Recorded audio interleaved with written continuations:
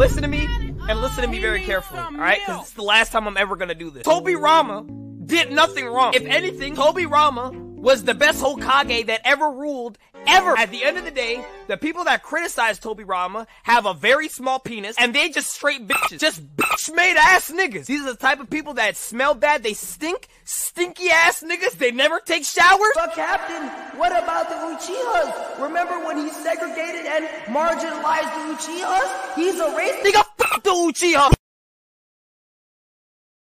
Ayo Cap, yeah, if you're still watching this, thank you for letting me use the clip to make this video. And yeah, on the other note, thanks for being a damn good YouTuber. Like, my nigga, you make my Saturdays, Sundays, whenever you damn post, because I don't even know your schedule, really damn good. So thanks.